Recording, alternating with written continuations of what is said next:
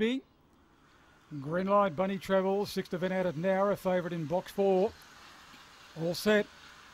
Ready and racing now, nicely away. Curo Eyes went straight to an early lead over Sobbing Die and Reggae Tiger. Oh, out the back there was Magic Nut and Zach Reltub in plenty of bother. The leader Curo Eyes, Somebody Tiffy's rolled up to get behind it, got all over its back. Sobbing Die's working up underneath it. Reggae Tiger the outside, followed by Somebody Tiffy. Dropped back from Sienna Ruby in the straight. Little Curo Eyes kicked away now from Toots the second, but Curo Eyes beat Toots. At NOWRA, her sixth here at the track, 340 and 120. The dividend by Magic's Bride out of Gemini May and trails most of the way and has been able to find the line late to get second, trained by John Martin, and number 1 Sobbing Die has run third, prepared by Norm Beecroft, 2, 8 and 1.